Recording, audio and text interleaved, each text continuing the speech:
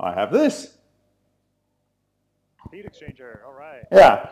So you can see maybe can you see the tunnel, the heat? Right. Oh, yeah, yeah. And you can see them clearer here, I guess. You've got spirally things. So I'm kind of thinking you put the steam in the top, and then we have some sort of flow restriction so that it will only come out at whatever rate that once it's condensed all the way down here, it's only going to come out at a slow rate, if you know what I mean. And then the coolant water comes in here and out here. So the water will fill up and it will use the coal energy down here, and the steam's coming in the top, countercurrent operation. Yep, common current is good. And that's basically it, 16 kilowatt heat exchanger. It says on the spec sheets that it would normally have 28 litres a minute going in as the hot water, and 185 litres a minute going in as the water to be heated. Okay? Obviously, we're not going to be achieving that. What did Mean 356 say was the input flow rate?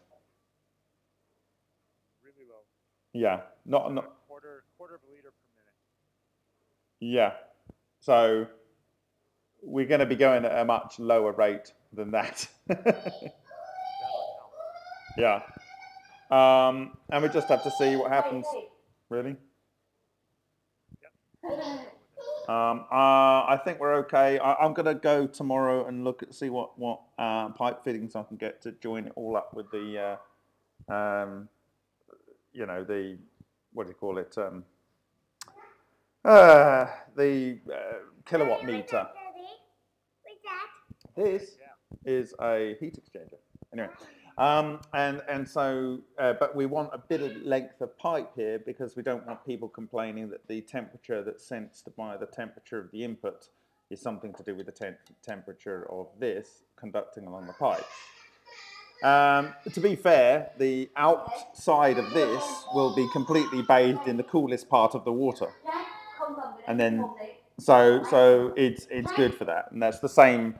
You know, on the outside of this, it's whilst the hot steam is there, it's going to be the differential.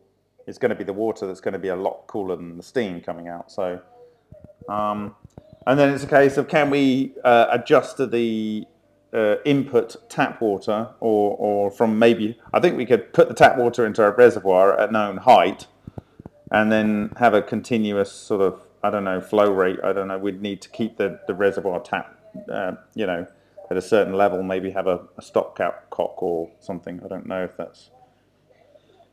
We got to go through the flow meter, and so... I mean, the flow meter's pretty damn accurate, even down to very low flow rates. So, and it's going to be able to sense the variation in the flow rate. Yeah, so you've got a flow rate. What are the limitations? I got to look at the specs on that device again. Yeah. And, but the flow meter I'm bringing is going to be another... It's about, at a quarter liter a minute, it's really low, but at a couple liters a minute, it's going to be 2 or 3 psi of pressure loss. And that's at least 6 feet. Actually get that. Yeah.